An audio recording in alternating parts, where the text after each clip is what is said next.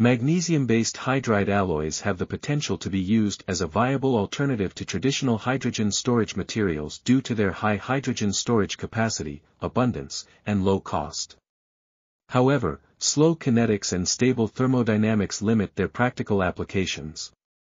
In contrast to the significant progress made in enhancing the hydrogenation/dehydrogenation kinetics, thermodynamic tuning remains a major challenge for Mg-based alloys. Current strategies for achieving thermodynamic tuning include alloying, nanostructuring, and changing the reaction pathway.